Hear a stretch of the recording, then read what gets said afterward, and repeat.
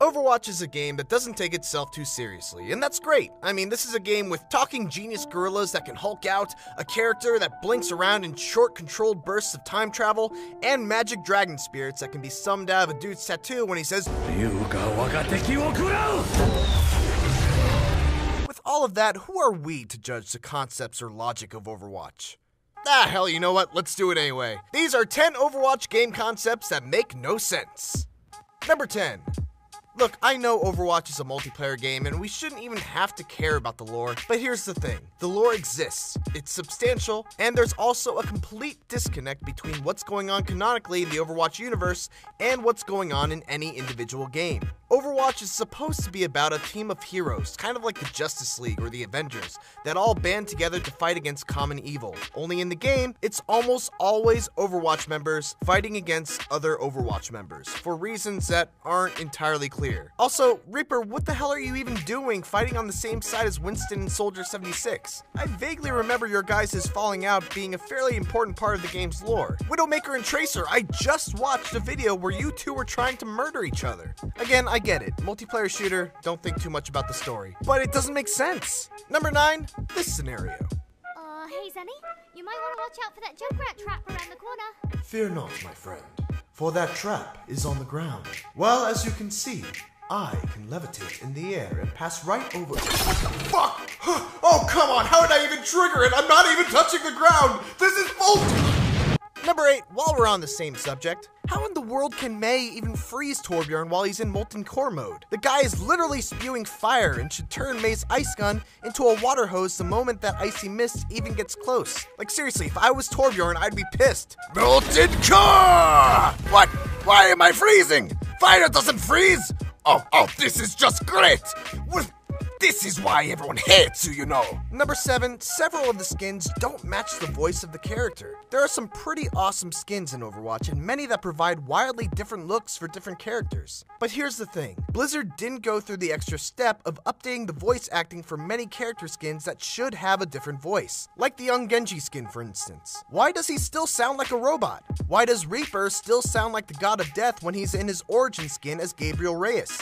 Shouldn't young Jack Morrison sound a little different than the older and grizzled Soldier 76? It's a minor thing, but the extra attention to detail would have gone a long way in making these ultra-rare legendary skins feel a little more special. At number 6, where do D.Va's mechs even come from? One would have to think that D.Va's got like Batman money because she treats these expensive ass-looking mechs that have unlimited ammo, a shield that can block any kind of projectile, and a rocket booster that is good to go after just a few seconds like it's a wrapper on a Starburst candy. Like, oh, you've served your purpose, you've protected what's important, now into the trash you go. But it's never for long because even after sending one mech to its death after a self-destruct bomb, she just calls in another one like it's nothing. Damn, D.Va, if they're that disposable, why not just give everyone on the team a mech so that they have an extra life too? And in number 5, let's go back to D.Va for a sec. Let's talk about the fact that her ultimate, which is supposed to be the most powerful explosion in the game and capable of killing any non-shielded character in an instant, can be avoided simply by hiding behind a thin metal pole. Are you kidding me? That's like the equivalent of trying to open an umbrella to protect yourself from a boulder or an anvil that's about to get dropped on your head,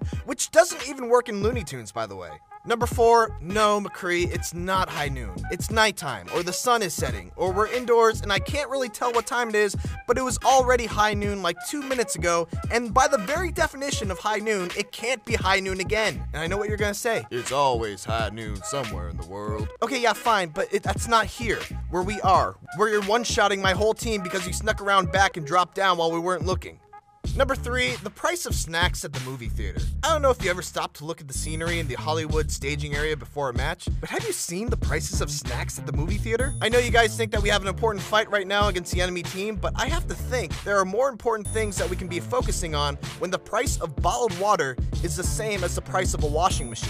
Like, damn, I know the world is in a bad place and that it needs heroes, but how could things have gotten this bad? Can you imagine what the price of the actual ticket to the theater must be? I'd imagine instead of having valet parking, you just drive your car up to the theater and then give them your car as payment for the ticket.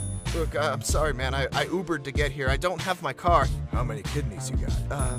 2? Follow me, sir. Number 2, play of the game logic.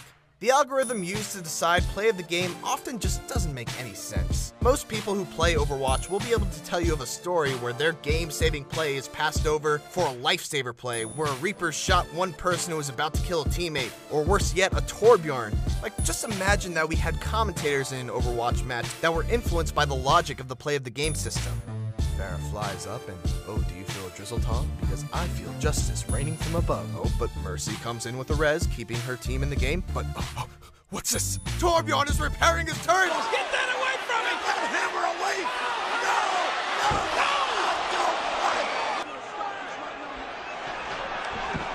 Wait a minute. The end is near for the champion! And finally, number 1, we've covered a lot of fun things that don't make sense in Overwatch, but it doesn't really matter that they don't make sense. However, this does matter. Hitboxes. The hitboxes in Overwatch are just out of this world in terms of how off they are. A Hanzo can shoot an arrow that's an entire head's width away from the actual head and still somehow manage to get a headshot. These deaths aren't even coming from the arrow penetrating the skull, it's more like a heart attack caused by the fear of an arrow getting slightly close to your face. Or maybe your character was allergic to the breeze caused by the arrow whiffing through the air and had a deadly reaction. And I get it, it's overcompensation to make Overwatch a bit of a more friendly game for people of all skill levels to play, but come on, stuff like this is just ridiculous. And that's our list. Look, I hope you guys don't take any of this too seriously, we're just having some fun here, we love Overwatch. And yeah, a lot of these logical leaps have to do with making the game as fun as Blizzard can make it, but we can't help but have a little fun ourselves pointing them out. Are there any moments in Overwatch that make you have to suspend your disbelief to an extreme degree? We want to know what you think, so drop us a comment in the box below, and hey, if you enjoyed this video, it would really help us out if you could click that like button and let us and everyone else know. If you're not subscribed, now is the best time because we put out awesome videos every single day. Thanks for watching, I've been your friendly neighborhood Spidey. You can find me at Jurassic Rabbit on Twitter, and I'll see you